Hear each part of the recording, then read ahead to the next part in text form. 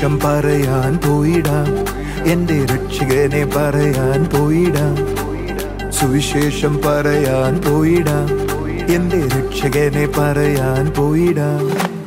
ലോകം മുഴുവൻ പോയി പോയി ദുഃഖിതരോട് രോഗികളോട് രക്ഷകനെ പറയാം, നിത്യജീവൻ പറയാം.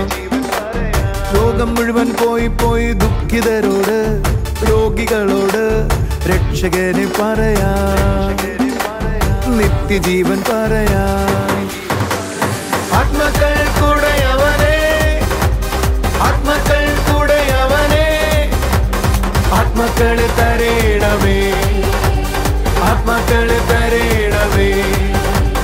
ആത്മാക്കൾ കൂടെയവനെ, ആത്മാക്കൾ കൂടെയവനെ, ആത്മാക്കളെ തരേണമേ, ആത്മാക്കളെ തരേണമേ.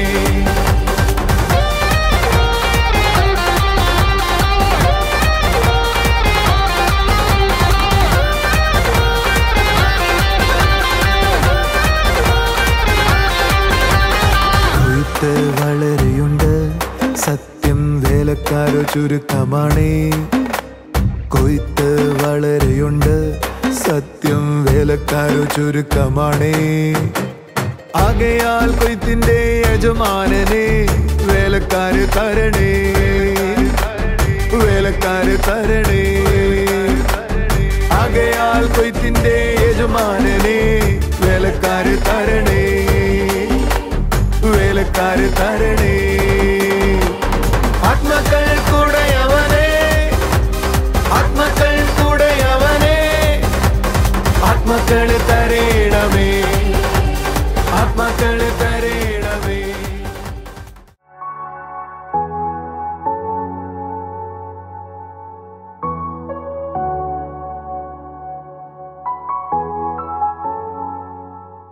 കർത്താവിൻ്റെ വന്യനാമം മഹത്വപ്പെടുമാറാകട്ടെ. അനുഗ്രഹിക്കപ്പെട്ട ഈ നല്ല ദിവസത്തിനായി നമുക്ക് ദൈവത്തെ സ്തുതിക്കാം. ഇന്നത്തെ നമ്മുടെ പ്രോഗ്രാം സ്പോൺസർ ചെയ്തിരിക്കുന്നത് അയർലൻഡിൽ നിന്നും ജുബിനാണ്. ഈ ബ്രദർ പറയുന്നത് തൻ്റെ ശരീരത്ത് മുഖത്തും വീക്കമുണ്ട്, അതേപോലെ പുറത്തിറങ്ങുമ്പോൾ ചൊറിച്ചിലുണ്ടാകുന്നു, മുഖത്ത് വീക്കമുണ്ടാകുന്നു, ശരീരത്തിൽ പ്രയാസത്തോടെ ആയിരിക്കുന്നു എന്നാണ് പറയുന്നത്. നമുക്കൊരു നിമിഷം ജുബിന് വേണ്ടി പ്രാർത്ഥിക്കാം. അപ്പോൾ ആ യേശുവിൻ്റെ നാമത്തിൽ ഞങ്ങൾ ഇബ്രാഹിനെ അനുഗ്രഹിക്കുന്നു. കർത്താവിൻ്റെ സൗഖ്യം ഇബ്രാഹിൻ്റെ ലൈഫിൽ ചലിക്കട്ടെ. അപ്പോൾ ആ മുഖത്തുണ്ടായിരിക്കുന്ന ശരീരത്തിലുണ്ടായിരിക്കുന്ന വീക്കവും കർത്താവെ ചൊറിച്ചിലും നീരും അസ്വസ്ഥതകളും എല്ലാം നീങ്ങിപ്പോകട്ടെ. അപ്പോൾ കർത്താവിൻ്റെ സൗഖ്യം പൂർണ്ണമായി ഇബ്രാഹിനെ തൊടട്ടെ. അപ്പോൾ യേശുവിൻ്റെ നാമത്തിൽ പ്രാർത്ഥിക്കുന്ന കർത്താവെ അവിടുത്തെ നിറവ് ഇബ്രാഹിൻ്റെ മേലുണ്ടാകട്ടെ. അപ്പോൾ കർത്താവെ സ്കിന്ന് മുഴുവനും കർത്താവിൻ്റെ സൗഖ്യത്തിനാൽ കർത്താവെ അപ്പോൾ അവിടുത്തെ നിറവിനാലായിത്തീരട്ടെ. അപ്പോൾ യേശുവിൻ്റെ നാമത്തിൽ പ്രാർത്ഥിക്കുന്ന കർത്താവെ പൂർണ്ണമായൊരു സൗഖ്യത്തെ കൊടുക്കണമേ. അപ്പോൾ പൂർണ്ണമായൊരു വിടുതലിനെ കൊടുക്കണമേ. അപ്പോൾ യേശുവിൻ്റെ നാമത്തിൽ ഞങ്ങൾ അനുഗ്രഹിച്ച് പ്രാർത്ഥിക്കുന്നു. ഇപ്പോൾ മുതൽ അതിന്മേൽ വിടുതലുണ്ടാകട്ടെ, ആ സൗഖ്യം ചലിക്കട്ടെ. അപ്പോൾ അവിടുന്ന് ചെയ്യുന്ന കൃപയ്ക്കായി നന്ദി പറയുന്നു. Thank you Jesus. ബ്രദറെ കർത്താവിൻ്റെ നാമത്തിലുള്ള നന്ദി അറിയിക്കുന്നു. ആമേൻ. സൗഖ്യമായ സാക്ഷ്യത്തെ വിളിച്ചു പറഞ്ഞാട്ടെ. God bless you.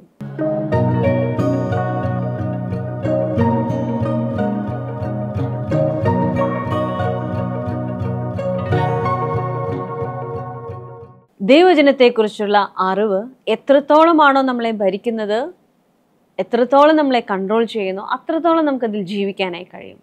ഏത് മേഖലയിലാണോ എനിക്ക് അറിവുണ്ടാകുന്നത് അതിലാണ് എനിക്ക് ജീവിക്കാനായി കഴിയുന്നത്.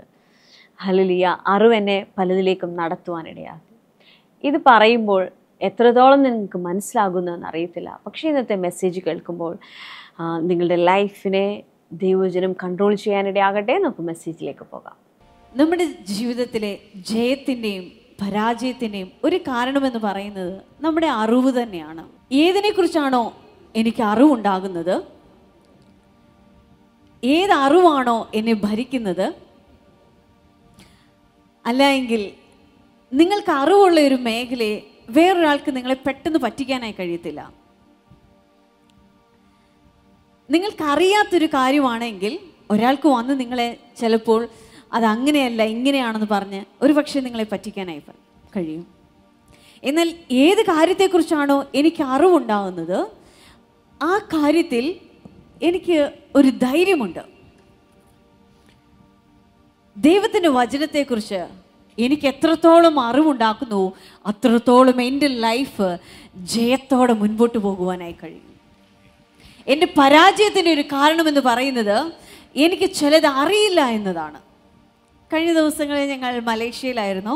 അപ്പോൾ അവിടെ ഏട്ടൻ പ്രസംഗിച്ചത് ജയത്തെക്കുറിച്ചിട്ടാണ്, ജയകരമായ ലൈഫിനെ കുറിച്ചിട്ടാണ്. അപ്പോൾ ഏട്ടൻ പറയാനിടയായി, നിങ്ങൾ പരാജയപ്പെടത്തില്ല, ജയത്തിൽ ജീവിക്കാനിടയാകും. ഞങ്ങളിവിടെ വന്ന സമയത്ത് ഇന്നലെ മോൾക്ക് ഡ്രൈവിങ്ങിൻ്റെ ടെസ്റ്റ് ഉണ്ടായിരുന്നു. കുറേ ദിവസമായിട്ട് പോകാൻ കഴിയുന്നില്ല, 2 ആഴ്ചയോളം ഇവിടെ ഇല്ലായിരുന്നു. അപ്പോൾ അവൾ പറഞ്ഞു, ഇത്രയും ദിവസം ജയത്തെക്കുറിച്ചിട്ടാണ് കേട്ടത്, അതുകൊണ്ട് അസാധാരണമായ ഒരു ജയത്തിൻ്റെ ധൈര്യം എന്നിലുണ്ട്. അതുകൊണ്ട് പരാജയം എൻ്റെ ജീവിതത്തിൽ വരത്തില്ല, ജയം എന്നിൽ വാഴുവാനായി തുടങ്ങുമെന്ന് പറഞ്ഞു. ഞാൻ അവളോട് ചോദിച്ചു, എന്താണ് അപ്പ പറഞ്ഞത് നിൻ്റെ ഉള്ളിലുള്ളതെന്ന് ചോദിച്ചു. അപ്പോൾ അപ്പ പറഞ്ഞു, ഞാൻ യേശുവിൻ്റെ മോളാണ്, യേശു ഒരിക്കലും പരാജയപ്പെടത്തില്ല, അതുകൊണ്ട് എൻ്റെ ഉള്ളിൽ കർത്താവ് വസിക്കുന്നതുകൊണ്ട് ഞാനും ഒരിക്കലും പരാജയപ്പെടത്തില്ല. യേശു പരാജയപ്പെട്ടിട്ടില്ല, യേശു എപ്പോഴും ജയിച്ചു ആണതുകൊണ്ട് ഞാനും എപ്പോഴും ജയിച്ചായിരിക്കുമായിരിക്കുന്നത്. ഞാൻ വീണ്ടും ചോദിച്ചു, പിന്നെ നിൻ്റെ ഉള്ളിൽ എന്താണുള്ളത്? അവൾ ഓരോ കാര്യങ്ങൾ പറയാനായി തുടങ്ങി. നമ്മൾ കേൾക്കുന്ന മെസ്സേജ് അല്ലെങ്കിൽ കർത്താവ് നമ്മളോട് സംസാരിക്കുന്നത് എത്രത്തോളം എൻ്റെ ഉള്ളിൽ അത് എന്നെ ഭരിക്കുന്നുവോ, എന്നെ കൺട്രോൾ ചെയ്യുന്നുവോ, അത്രത്തോളം എൻ്റെ ലൈഫ് അതിലൂടെ പോകാനിടയാകും. ഹല്ലേലൂയ. ഇവിടെ ആയിരിക്കുന്ന ചിലർ എന്നോട് പറയാറുണ്ട്, അല്ലെങ്കിൽ നമുക്ക് എല്ലാവർക്കും ഉള്ള അനുഭവം എന്ന് പറയുന്നത്, ചില പ്രശ്നങ്ങൾ നമ്മുടെ ഉള്ളിൽ വരുമ്പോൾ, അല്ലെങ്കിൽ ചില സമയത്ത് നമ്മൾ ടോർച്ചർ ആകുമ്പോൾ, ഡൗൺ ആയിരിക്കുമ്പോൾ നമ്മൾ എന്ത് ചെയ്യും? ഒരു മെസ്സേജ് എടുത്ത് കേൾക്കും. കഴിഞ്ഞ ദിവസം ഒരു മോൻ പറഞ്ഞു, ഞാൻ വളരെ ഡൗൺ ആയിപ്പോയി, ഞാൻ എന്തോ ചെയ്യേണ്ടതെന്ന് അറിയാതെ ഞാനിരുന്ന് കരയാനായി തുടങ്ങി. ഞാൻ പെട്ടെന്ന് ബ്രദറിൻ്റെ മെസ്സേജ് എടുത്ത് കേട്ടു. അപ്പോൾ മുതൽ എൻ്റെ ഉള്ളിൽ അതുവരെ ആയിരുന്ന അനുഭവം മാറിപ്പോയി, ഞാനൊരു വ്യക്തിയായതുപോലെ തോന്നുവാനായി തുടങ്ങി. അത് ആ മോനെ കൺട്രോൾ ചെയ്തു. ആ അവയർനെസ് ആ മോനിൽ ഉണ്ടാകുവാനിടയായി. അപ്പോൾ ആ ഇരുട്ടിൻ്റെ അല്ലെങ്കിൽ പരാജയത്തിൻ്റെ മണം അവനിൽ നിന്ന് നീങ്ങിപ്പോകാനിടയായി. നമ്മുടെ ചർച്ചിൽ എങ്ങനെയാണ് ക്ലാസ്സസ് എടുക്കുന്നത്? നമുക്കറിയാം, ഏകദേശം 1 വർഷമെങ്കിലും ഒരു കാര്യത്തെക്കുറിച്ച് സ്ഥിരമായിട്ട് നമ്മളെ പഠിപ്പിക്കും. പണ്ട് അങ്ങനെ ആയിരുന്നില്ല. ഒരു കാലത്ത് ക്ലാസ്സുകൾ എടുത്ത് ഓരോ ദിവസവും കർത്താവ് എന്താണോ സംസാരിക്കുന്നത് അതനുസരിച്ചായിരുന്നു ഞായറാഴ്ചകളിൽ ക്ലാസ് എടുത്തത്.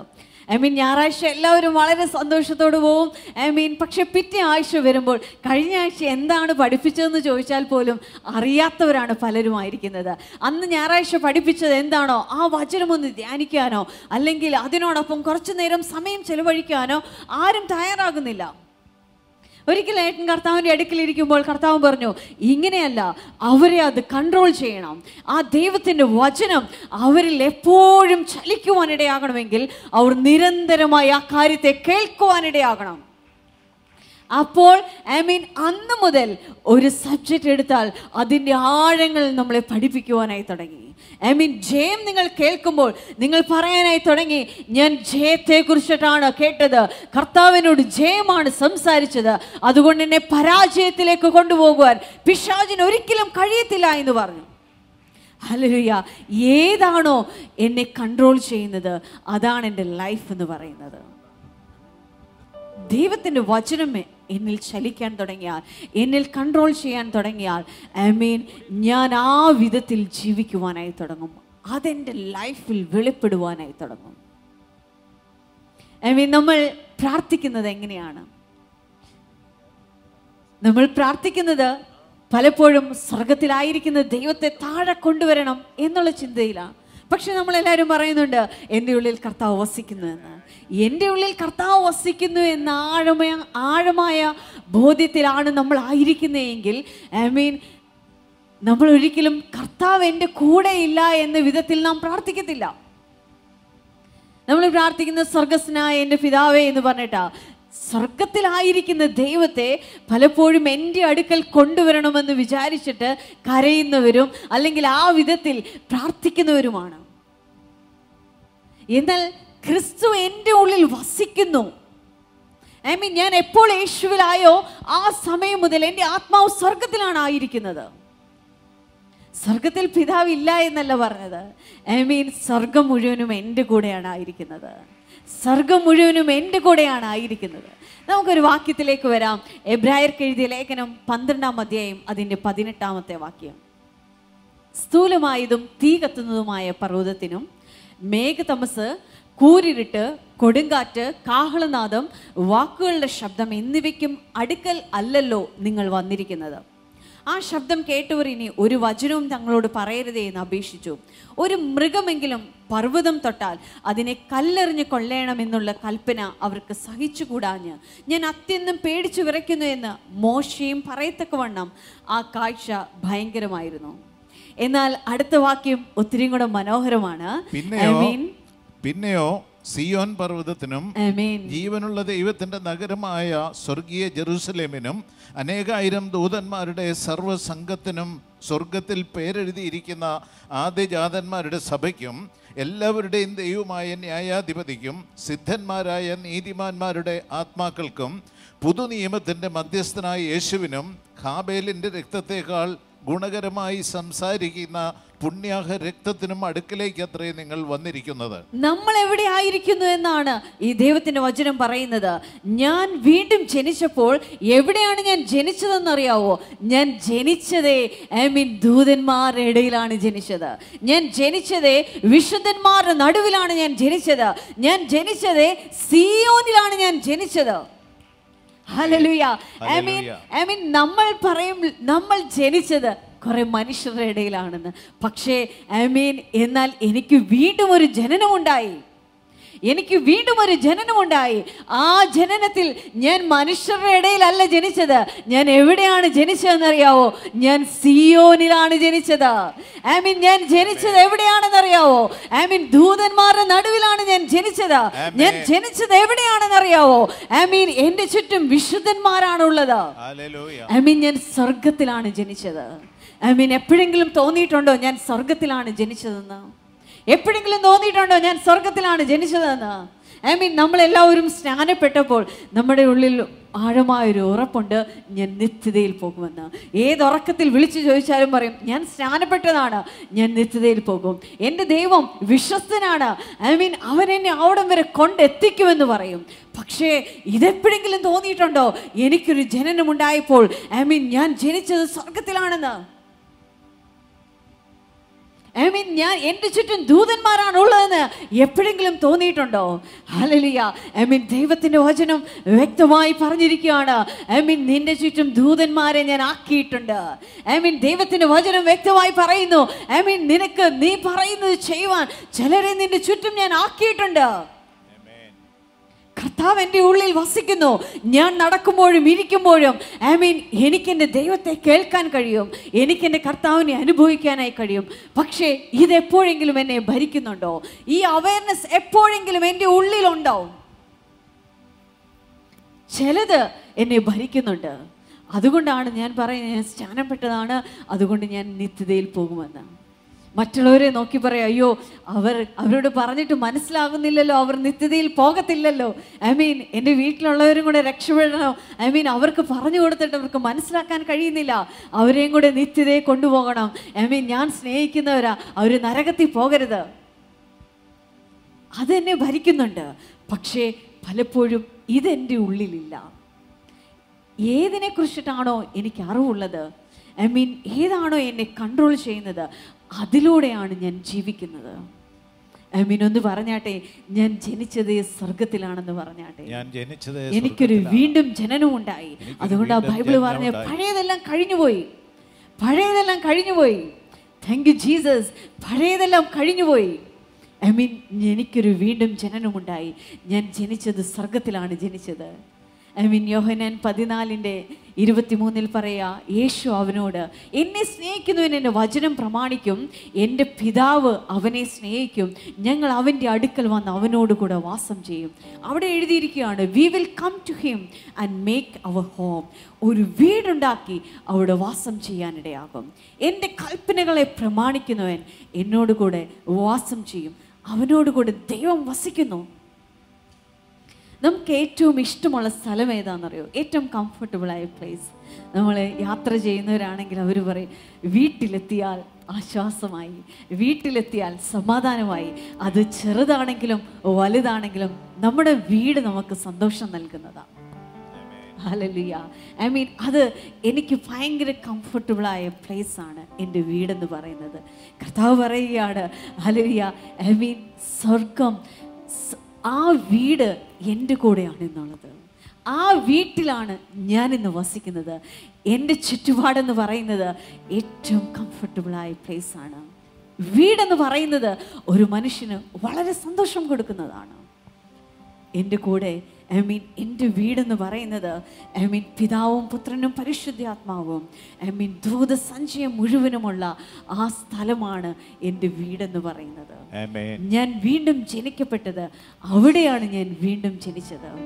കർത്താവ് പറയും, എൻ്റെ കൽപ്പനകളെ പ്രമാണിക്കുന്നവൻ, ഐ മീൻ എൻ്റെ വചനം പ്രമാണിക്കുന്നവൻ, എന്നെ സ്നേഹിക്കുന്നവൻ, ഐ മീൻ അവൻ്റെ അടുക്കലാണ് ഞാൻ ഇന്നായിരിക്കുന്നത്. ഒരു വാക്യത്തിലേക്കൂടെ വരാം. യോഹന്നാൻ 14:21. എൻ്റെ കൽപ്പനകൾ ലഭിച്ച് പ്രമാണിക്കുന്നവൻ എന്നെ സ്നേഹിക്കുന്നവനാകുന്നു. എന്നെ സ്നേഹിക്കുന്നവനെ എൻ്റെ പിതാവ് സ്നേഹിക്കുന്നു. ഞാനും അവനെ സ്നേഹിച്ച് അവനെ എന്നെ തന്നെ വെളിപ്പെടുത്തും. ഇവിടെ എന്താ എഴുതിയിരിക്കുന്നതെന്നറിയാവോ? ഐ മീൻ എൻ്റെ കൽപ്പനകളെ പ്രമാണിക്കുന്ന ഒരുവനെ കുറിച്ച് കർത്താവ് പറയുകയാണ്. ഐ മീൻ ഞാൻ അവൻ്റെ അടുക്കൽ വാസം ചെയ്യുന്നു. ഐ മീൻ ഞങ്ങളൊരു ഭവനമായിട്ട് ഐ മീൻ അവിടെ വാസം ചെയ്യുന്നു. അങ്ങനെയുള്ള ഒരു പ്രത്യേകത എന്താണെന്നറിയാവോ? അവർക്ക് ചിലതുകൂടെ വെളിപ്പെട്ട് കിട്ടുവാനിടയാകും. ആരാണോ ഇങ്ങനെ ആയിരിക്കുന്നത്, ദൈവത്തിൻ്റെ വചനം പ്രമാണിക്കുന്നത്, കർത്താവിൻ്റെ ഉള്ളിൽ വസിക്കുന്നു എന്ന ആഴമേറിയ ബോധ്യത്തിൽ ഐ മീൻ പിതാവിനോടൊപ്പമുണ്ട്, അല്ല പുത്രനോടൊപ്പമുണ്ട്, ഐ മീൻ സ്വർഗം എന്നിൽ വസിക്കുന്നു എന്ന ആഴമായ ബോധ്യത്തിൽ ആരായിരിക്കുന്നുവോ ഐ മീൻ കർത്താവ് പറയുകയാണ് ഐ മീൻ അവൻ എന്നെ തന്നെ വെളിപ്പെടുത്തുവാനിടയാകും. നമ്മൾ ലളിതമായ ഭാഷയിൽ പറയും ഐ മീൻ ആത്മീയമായി കുറച്ചും കൂടെ ഉയർന്നിരിക്കുന്നവർക്ക് ഐ മീൻ സ്വർഗത്തെ ഒന്നും കൂടെ കാണാൻ കഴിയും. അല്ലെങ്കിൽ ചില ആത്മീയ ബോധ്യങ്ങൾ ഉള്ള ആളുകൾക്ക് ഐ മീൻ അവരുടെ വിഷൻ കുറച്ചും കൂടെ ഓപ്പൺ ആയിരിക്കും എന്നത്. എന്താണ് ഈ ആത്മീയ ബോധ്യം എന്ന് പറയുന്നത്? കർത്താവിനെ എത്രത്തോളം അറിയുന്നു, അതെത്രത്തോളം എന്നെ ഭരിക്കുന്നു, അതാണ് എൻ്റെ ആത്മീയ വളർച്ച എന്ന് പറയുന്നത്. എന്താണോ എന്നെ ഭരിക്കുന്നത്? എൻ്റെ ഉള്ളിൽ കർത്താവ് വസിക്കുന്നു എന്നത് എന്നെ ഭരിക്കണം. ഐ മീൻ ഞാൻ സ്വർഗത്തിലാണ് ജനിച്ചത്, എന്നെ ഭരിക്കണം. ഞാൻ ചലിക്കുമ്പോഴും ഇരിക്കുമ്പോഴും എന്നോടൊപ്പം ചലിക്കുന്നത് സ്വർഗമാണെന്ന് എന്നെ ഭരിക്കണം. ഐ മീൻ അങ്ങനെ ഒരു വ്യക്തിക്ക് ഐ മീൻ കർത്താവ് പറയുകയാണ് ഞാൻ എന്നെ തന്നെ വെളിപ്പെടുത്തുവാനിടയാകും. ഐ മീൻ ഞാൻ എന്നെ തന്നെ വെളിപ്പെടുത്തുവാനിടയാകും. ഐ മീൻ നിങ്ങൾ എപ്പോഴും അവയർനെസ്സിലേക്ക് വരുന്നുവോ, പിന്നെ നിങ്ങളുടെ അടുക്കൽ നിന്ന് സംസാരിക്കുന്നത് ദൂതനായിരിക്കും. അല്ല നിനക്കൊരു മെസ്സേജ് പാസ് ചെയ്യുന്നത് ഒരുപക്ഷെ ഒരു വിശുദ്ധനായിരിക്കാം. ഐ മീൻ നമ്മൾ സാക്ഷ്യം കേട്ടിട്ടുണ്ട്. ചില ശുശ്രൂഷകർ അല്ലെങ്കിൽ നന്നായി ദൈവത്തിനായി പ്രയോജനപ്പെടുന്നവർ പറയുന്നു ഐ മീൻ ഒരു ദൂതൻ വന്നോട് എന്നോട് ഇങ്ങനെ സംസാരിച്ചു, അല്ല ഒരു വിശുദ്ധൻ വന്ന് എന്നോട് ഇങ്ങനെ സംസാരിച്ചു. ഹല്ലേലൂയ. ഐ മീൻ സ്വർഗത്തിലാണ് ഞാൻ ആയിരിക്കുന്നത്, സ്വർഗം എന്നിൽ വസിക്കുന്നു എന്ന ബോധത്തിലായിരിക്കുന്ന ഒരു വ്യക്തി പിന്നീട് സംസാരിക്കുന്നത് തൻ്റെ അടുക്കൽ നിൽക്കുന്ന ദൂതനെ കണ്ടുകൊണ്ടാണ്. ഐ മീൻ തന്നോട് സംസാരിക്കുന്നത് ഒരുപക്ഷെ ആത്മലോകത്തിൽ നിന്നുള്ള ഒരു വ്യക്തിയായിരിക്കും. ഒന്ന് പറഞ്ഞേ, അവൻ എൻ്റെ ഉള്ളിൽ വസിക്കുന്നു എന്ന് പറഞ്ഞേ. അവൻ എൻ്റെ ഉള്ളിൽ വസിക്കുന്നു എന്ന് പറഞ്ഞാട്ടെ. ഞാനും എൻ്റെ യേശുവും ഒന്നാണെന്ന് പറഞ്ഞാട്ടെ. ഐ മീൻ ഞാൻ ആ ഭവനത്തിലാണ് ആയിരിക്കുന്നതെന്ന് പറഞ്ഞാട്ടെ. അവൻ എൻ്റെ കൂടെ വസിക്കുന്നു എന്ന് പറഞ്ഞാട്ടെ. എനിക്കൊരു വീണ്ടും ജനനമുണ്ടായി. ഐ മീൻ പഴയത് കഴിഞ്ഞുപോയി. ഐ മീൻ പഴയ നിലയിലുള്ള ജീവിതമല്ല. ഐ മീൻ ഞാനൊരു പുതിയ വ്യക്തിയാണ്. ഐ മീൻ സ്വർഗത്തിൽ ജനിച്ച ഒരു വ്യക്തിയാണ്. ഐ മീൻ നമുക്കൊരു ജനനം ഉണ്ടായപ്പോൾ, നാം ഒരു വീട്ടിൽ ജനിച്ചപ്പോൾ ഞാൻ പറഞ്ഞു അതാണ് എൻ്റെ അപ്പൻ, ഇതാണ് എൻ്റെ അമ്മ, ഇതാണ് എൻ്റെ സഹോദരൻ എന്ന് പറഞ്ഞു. ഇപ്പോൾ എനിക്ക് വീണ്ടും ഒരു ജനനമുണ്ടായി. അപ്പോൾ എൻ്റെ സഹോദരങ്ങളാണ്, എൻ്റെ അപ്പനാരാണ്? ഞാൻ പറയും സ്വർഗത്തിലെ പിതാവാണ് എൻ്റെ അപ്പൻ. ഐ മീൻ എൻ്റെ അപ്പൻ എന്തൊക്കെയുണ്ടോ അതാണ് എൻ്റെ അവകാശം എന്ന് പറയുന്നത്. ഐ മീൻ സ്വർഗത്തിലെ സമ്പത്താണ് എൻ്റെ അവകാശം എന്ന് പറയുന്നത്. ഞാനും അവനും ഒന്നാണ്. ഞാൻ പുതിയ സൃഷ്ടിയാകുന്നു, സ്വർഗത്തിലാണ് ഞാൻ ആയിരിക്കുന്നത്, സ്വർഗം എന്നിൽ വസിക്കുന്നു എന്ന് തന്നെ ആഴത്തിൽ കൺട്രോൾ ചെയ്യാനിടയാക്കണം. അതെൻ്റെ ഹൃദയത്തിൽ പതിയേണ്ട ഒന്നാണ്. നിങ്ങളുടെ ലൈഫിൽ അത് ആഴത്തിൽ പതിയട്ടെ. ജീവിതത്തിലുടനീളം ആ മാറ്റം നിങ്ങൾ അനുഭവിക്കട്ടെ. നമുക്ക് കർത്താവിൻ്റെ കൃപയിലായിരിക്കാം. നമുക്കിനിയും ചില സാക്ഷ്യങ്ങളിലേക്ക് പോകാം.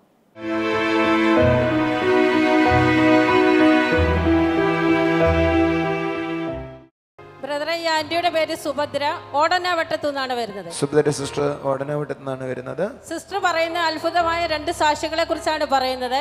സിസ്റ്ററിന്റെ മകൾ രമ്യ 1 വർഷമായി ജർമ്മനിയിൽ പോകുവാനായിട്ട് ഏജന്റിന് പൈസ കൊടുത്തിട്ട് വെയിറ്റ് ചെയ്യുകയായിരുന്നു. എന്നാൽ അതിന് കഴിയാതെ വന്നു. എന്നാൽ കഴിഞ്ഞ നാളുകളിൽ ഇവിടെ വന്ന് ബ്രദറിൻ്റെ അടുത്ത് പറഞ്ഞ വിഷയത്തിന് വേണ്ടി പ്രാർത്ഥിച്ചു. ഇപ്പോൾ സിസ്റ്റർ പറയുന്നത് മോൾ ജർമ്മനിയിലേക്ക് പോയി ജോലിയിൽ പ്രവേശിച്ചു എന്നാണ് പറയുന്നത്. നല്ല കൈയടി കൊടുത്ത് കർത്താവിനെ സ്തുതിച്ച് ആമേൻ. അതുപോലെ തന്നെ സിസ്റ്റർ പറയുന്നത് സിസ്റ്ററിന് കുറച്ച് നാളായിട്ട് മുട്ടുവേദനയാൽ ഭാരപ്പെടുകയായിരുന്നു. എന്നാൽ ഇവിടെ വന്ന് ബ്രദറിൻ്റെ അടുത്ത് പറഞ്ഞു പ്രാർത്ഥിച്ചു. അതിനുശേഷം സിസ്റ്റർ പറയുന്നത് വീട്ടിൽ ചെന്ന് മുട്ടുകുത്തി പ്രാർത്ഥിച്ചു കൊണ്ടിരുന്നപ്പോൾ തന്നെ ആ മുട്ടുവേദന മാറിപ്പോയെന്നാണ് പറയുന്നത്. ആമേൻ. മുട്ടുവേദനയില്ല. മോള് ജർമ്മനിയിൽ പോയി 1 വർഷമായിട്ട് പ്രയാസമായിരുന്നു. ഒന്ന് കൈയടിച്ച് കർത്താവിനെ സ്തുതിച്ച്.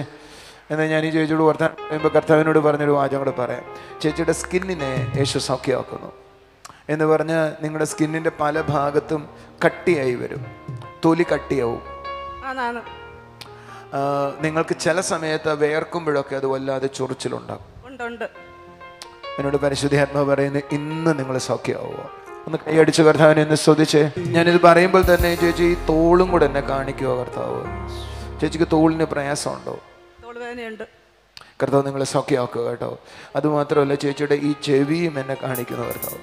ചെവിക്കകത്ത് അസ്വസ്ഥയുണ്ടോ? വേദനയുണ്ട്.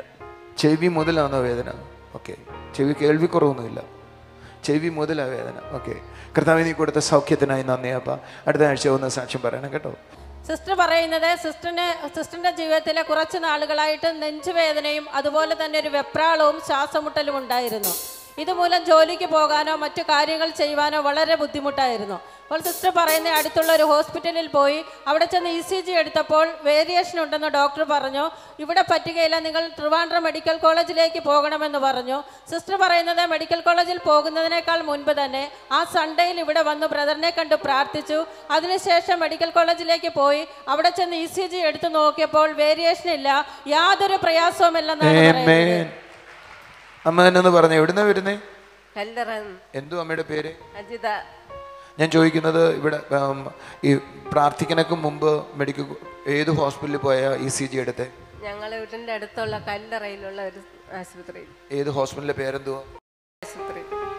ആ ഹോസ്പിറ്റലിൽ പോയി പരിശോധിച്ചപ്പോൾ ECG ഉണ്ടായിരുന്നു. അതുകൊണ്ട് അവിടെ പറ്റത്തില്ലെന്ന് പറഞ്ഞു. നിങ്ങൾക്ക് മെഡിക്കൽ കോളേജിൽ പോകാൻ പറഞ്ഞു.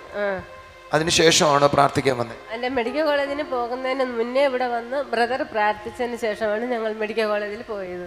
അവിടെ ചെന്ന് ECG എടുത്തപ്പോൾ വേരിയേഷൻ ഒന്നുമില്ല. ഒന്ന് കൈയടിച്ച് കർത്താവിനെ സ്തുതിച്ചേ. കർത്താവ് കൊടുത്ത സൗഖ്യത്തിന് നന്ദി. ഒരു സാക്ഷ്യം കൂടെ ഉണ്ട്. സിസ്റ്റർ പറയുന്നത് സിസ്റ്ററിന്റെ മകൻ ഒരു ജോലി ഇല്ലാതെ ഭാരപ്പെടുകയായിരുന്നു. എന്നാൽ ആ വിഷയത്തിന് വേണ്ടി പ്രാർത്ഥിച്ചുകൊണ്ടിരുന്നു. സിസ്റ്റർ പറയുന്നത് ട്രിവാൻഡ്രം കിംസ് ഹോസ്പിറ്റലിൽ ഒരു സെക്യൂരിറ്റിയായി ജോലി ലഭിച്ചു എന്നാണ് പറയുന്നത്. കൈയടിച്ച് കർത്താവിനെ സ്തുതിക്കാം. സന്തോഷത്തോടെ. എൻ്റെ പേര് ശുഭ എന്നാണ്. ഇളമാട് എന്ന് പറഞ്ഞ സ്ഥലത്ത് നിന്നാണ് വരുന്നത്. സിസ്റ്റർ പറയുന്നത് സിസ്റ്റർ വീണതിനെ തുടർന്ന് ഇടത് കൈക്ക് മുട്ടിന് പൊട്ടലുണ്ടായിരുന്നു. അതിന് സർജറി പറഞ്ഞിരുന്നു. സർജറി കഴിഞ്ഞു. ബെഡിൽ കൊണ്ട് കിടത്തിയ സമയത്ത് ശക്തമായ വേദനയുണ്ടായി. ആ സമയത്ത് ബ്രദറിൻ്റെ മെസ്സേജ് കേട്ടുകൊണ്ടിരിക്കുമായിരുന്നു. അപ്പോൾ ആ സിസ്റ്റർ കിടക്കുന്ന ബെഡിനടുത്ത് ഒരു അമ്മ കിടപ്പുണ്ടായിരുന്നു. അപ്പോൾ അമ്മയ്ക്ക് അനങ്ങുവാനോ ചലിക്കുവാനോ എഴുന്നേൽക്കാനോ ഒന്നും കഴിയത്തില്ലായിരുന്നു.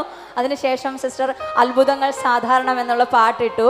ആ അമ്മയും അത് ശ്രദ്ധിച്ചുകൊണ്ടിരുന്നു. കുറച്ച് നേരം കഴിഞ്ഞപ്പോൾ ഈ സിസ്റ്റർ സാക്ഷ്യം പറയുന്നത് ഈ അമ്മ അവിടുന്ന് ഒരാളുടെ സഹായത്തോടെ എഴുന്നേറ്റു ബാത്റൂമിൽ പോകുവാൻ ഇടയായി എന്നാണ് സാക്ഷ്യം പറയുന്നത്. ചേച്ചി ഹോസ്പിറ്റലിൽ ചെന്ന് കിടന്നപ്പോൾ ഉണ്ടായ സൗഖ്യമോ? ആ ഹോസ്പിറ്റലിൽ ചെന്ന് കിടന്നപ്പോൾ എനിക്ക് വേദന വന്ന് കിടന്നു. അപ്പോഴും അമ്മയ്ക്ക് ഞരമ്പിന് പ്രശ്നമാണ്, എഴുന്നേക്കത്തില്ല. 4 പേര് പിടിച്ചപ്പം വീഴാൻ പോകുന്നു. അപ്പോഴത്തേനും ഞാൻ ഇങ്ങനെ അവിടെയാണ് നമ്മുടെ മെസ്സേജും പാട്ടും ഇട്ട് കൊടുത്ത് അവർ എഴുന്നേറ്റ് നടന്നു. അത് ഭയങ്കര വൈപോയുള്ള കാര്യം. ഒന്ന് കൈയടിച്ച് കർത്താവിനെ സ്തുതിച്ച്.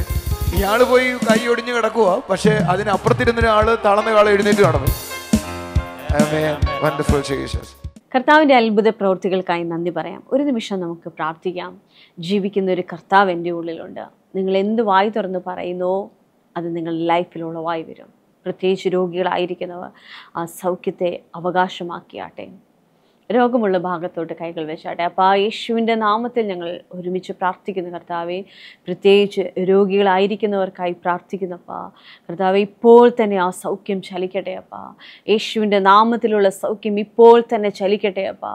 ദൈവത്തിൻ്റെ പ്രവൃത്തി ഇപ്പോൾ തന്നെ ചലിക്കട്ടെ അപ്പാ. പൂർണ്ണമായൊരു വിടുതൽ ഇപ്പോഴുണ്ടാകട്ടെ അപ്പാ. നടുവിന് ബെൽറ്റ് ഇട്ടിട്ട് പ്രയാസത്തോടായിരിക്കുന്ന ഒരു വ്യക്തി, അദ്ദേഹത്തിൻ്റെ നടുവും ഷോൾഡറിന് താഴെയുള്ള ആ ഭാഗങ്ങളും പ്രയാസത്തിലാണ് ആയിരിക്കുന്നത്. ചലിക്കുമ്പോൾ വേദനയാണ്. ആ ബെൽറ്റ് ഇടാതെ തിരിയാൻ കഴിയാത്ത വിധത്തിലാണ് ആയിരിക്കുന്നത്. എഴുന്നേറ്റിരിക്കാൻ കഴിയാത്ത വിധത്തിലാണ് ആയിരിക്കുന്നത്. എന്നാൽ ഇപ്പോൾ ഒരു സൗഖ്യം ആ വ്യക്തിയുടെ മേൽ ചലിക്കുകയാണ്. യേശുവിൻ്റെ നാമത്തിലുള്ള സൗഖ്യം ഇപ്പോൾ ചലിക്കുകയാണ്. കർത്താവെ, പൂർണ്ണമായൊരു വിടുതലുണ്ടാകട്ടെ അപ്പാ. യേശുവിൻ്റെ നാമത്തിൽ ആ വേദന മാറിപ്പോകട്ടെ. അതിലായിരിക്കുന്ന ക്ഷതങ്ങൾ മാറിപ്പോകട്ടെ അപ്പാ. കർത്താവിൻ്റെ സൗഖ്യത്തിനായി നന്ദി പറയുന്നു കർത്താവെ. Thank you Jesus. ഓട്ടയെടുത്ത ഓട്ട ഓടിക്കുന്നൊരു വ്യക്തി, എന്നാൽ താൻ ചെയ്ത കാര്യങ്ങളിന്മേൽ പണമിടപാടുകളുടെ മേൽ ചില പ്രയാസത്തിലാണ് ആയിരിക്കുന്നത്. കർത്താവെ, അപ്പാ, അദ്ദേഹം വിടുതലിലേക്ക് വരട്ടെ അപ്പാ. യേശുവിൻ്റെ നാമത്തിൽ അനുഗ്രഹത്തിലേക്ക് വരട്ടെ അപ്പാ. യേശുവിൻ്റെ നാമത്തിൽ ബ്ലെസ്സിങ്ങിലേക്ക് വരട്ടെ അപ്പാ. ദൈവത്തിൻ്റെ പ്രവൃത്തി ഉണ്ടാകട്ടെ. ദൈവത്തിൻ്റെ കൃപ ചലിക്കട്ടെ അപ്പാ. Thank you Jesus. Thank you Jesus. Thank you Jesus. അപ്പാ, നിൻ്റെ കൃപയ്ക്കായി നന്ദി പറയുന്നു. യേശുവേ, നിൻ്റെ കൃപയ്ക്കായി നന്ദി പറയുന്നു. യേശുവേ, നിൻ്റെ കൃപയ്ക്കായി നന്ദി പറയുന്നു. എന്നോടൊപ്പം ആയിരിക്കുന്ന ഓരോ കുടുംബങ്ങളുടെ മേലും നിൻ്റെ കൃപ ചലിക്കണം അപ്പാ. യേശുവേ, ഓരോ കുടുംബങ്ങളുടെ മേലും അവിടുത്തെ കൃപ ചലിക്കണം അപ്പാ. പൂർണ്ണ വിടുതലിലേക്ക് വരട്ടെ അപ്പാ. സൗഖ്യത്തിലേക്ക് വരട്ടെ. സ്വർഗീയ പിതാവേ, അവിടെ ഞങ്ങളുടെ പ്രാർത്ഥന കേട്ടതിനായി സ്തോത്രം. യേശുവിൻ്റെ നാമത്തിൽ തന്നെ ആമേൻ. എല്ലാവിധമായ നന്മകൾ കൊണ്ടും കർത്താവ് നിറയ്ക്കട്ടെ. God bless you.